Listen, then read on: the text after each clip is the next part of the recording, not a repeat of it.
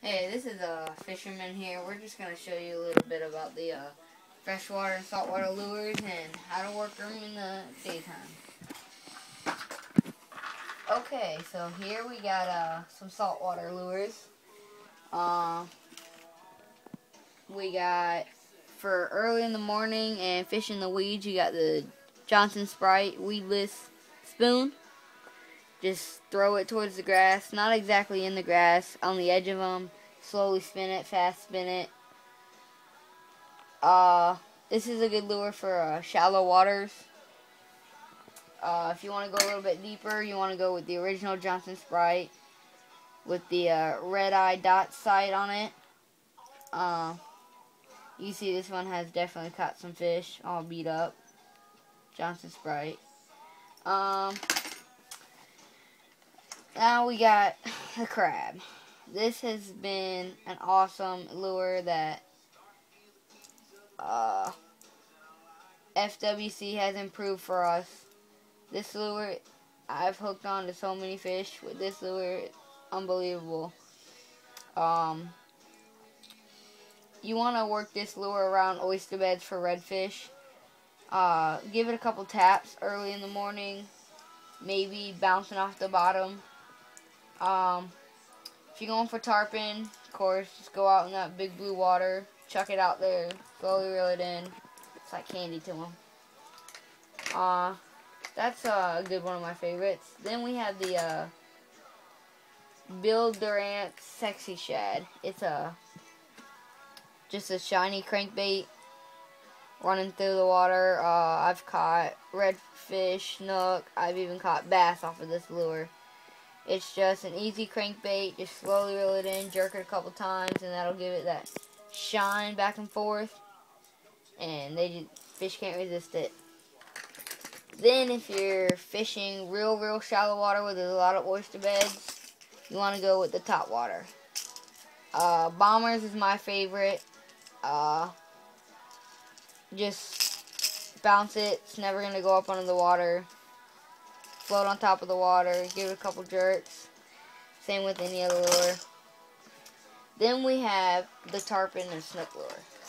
This lure is potentially for trolling from the back of the boat. Just chuck it out there slowly. Just troll with it. It'll look like a big finger mullet or a ladyfish just going through the water. Shining red and white, makes it look like it's bleeding. It's a real good lure. Then we have the saltwater gulp. This is actually one of my favorites for snook and redfish. You want to have like a 2.5 inch jig head on, yellow, white, red. I use all colors. Hook it kind of through the middle of the gulp and just slowly bounce it off the bottom with that scent. And a lot of times, what a lot of people like to do is spray some of this gulp live shrimp on it, and it just gives it just that extra flavor. Another one we got here is this albino white swim shad. And it just imitates of like a little white bait or a little pinfish. You can see as it's moving backwards, the gills pop out. It just slowly goes through the water as that red tail is running through. And I mean, like, this is another one of them lures that them fish could just not, they just can't stand it. They have to hit it. This is kind of like a gulp.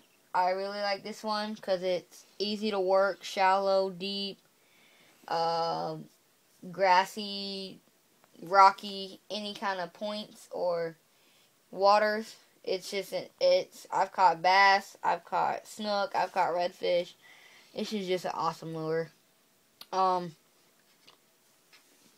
We have a couple of these top waters. This is the older looking top water. Awesome for in the morning working around the mangroves.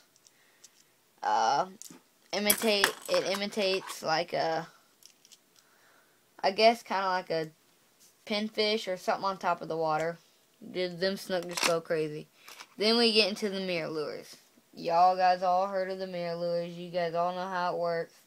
This one isn't potentially my favorite because it's not a glass minnow mirror lure.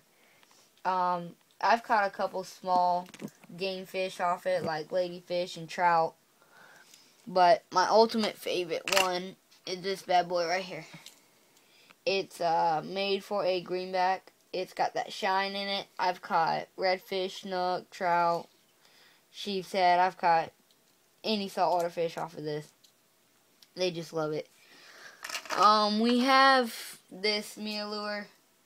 Awesome for redfish. Cast it up in the weeds, top water. It's got these little propellers on it that just drives the fish crazy. Stop it every now and then, it'll sink.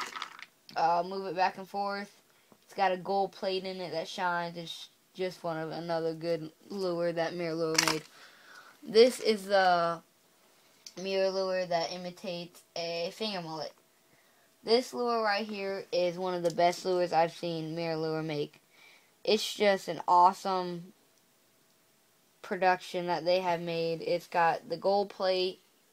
It's got 3-prong hooks. Perfect size. I mean, sinks. Can stay on top water. Just red eyes. Just everything. Works awesome. Then you got the regular shrimp. Made by Gulp and Trigger X. Like I said, it's just got that scent. Just throwing a little jig head out there. Looks like a normal shrimp. We got some Gulp lures here too. Same difference. What I like to normally go for with snook and tarpon is when you're fishing the shallow waters, you always want to gear up with some 50-pound test.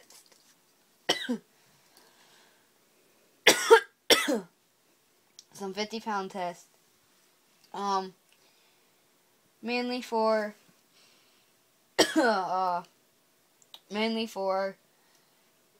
just their gills, how sharp their gills are. They just don't cut it. I haven't had one snook or tarpon cut me off with this yet, so I'm gonna continue using this. It's always good to have leaders with you. Also, you want to keep your fish healthy and safe, and an easy way to grab them is these boga grips. You have the fish on the side of the boat, you reach down there, you grab it, pick it up, you can weigh it, hold it. Awesome thing to carry. Also, make sure you have your pair of 2-prong needle nose pliers, just to get the hooks out of the fish's mouth, all that stuff. And that's pretty much it for saltwater today. This is Fisherman. We'll be back later for some freshwater tips. Thank you, and have a nice day.